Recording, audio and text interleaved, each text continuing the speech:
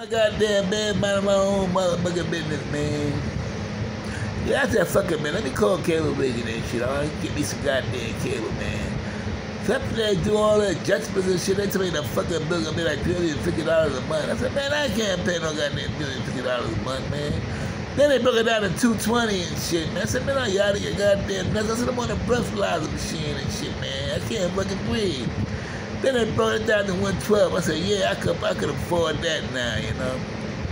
I said, by the way, how the hell you get goddamn $350 for 2 cable boxes with 2 TVs and the Wi-Fi?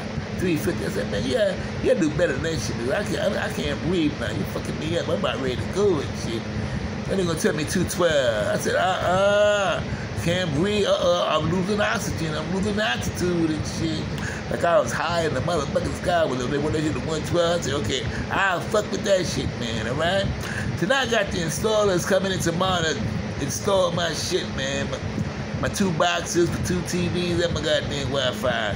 I did a good ass job. I done saved $250 fucking dollars. No, $285 fucking dollars. Don't fuck with crazy out, man. The heart can go at any time. I talk to you motherfucker later, man. I love you. Cablevison, watch your ass, cause you're fucking with the wrong one.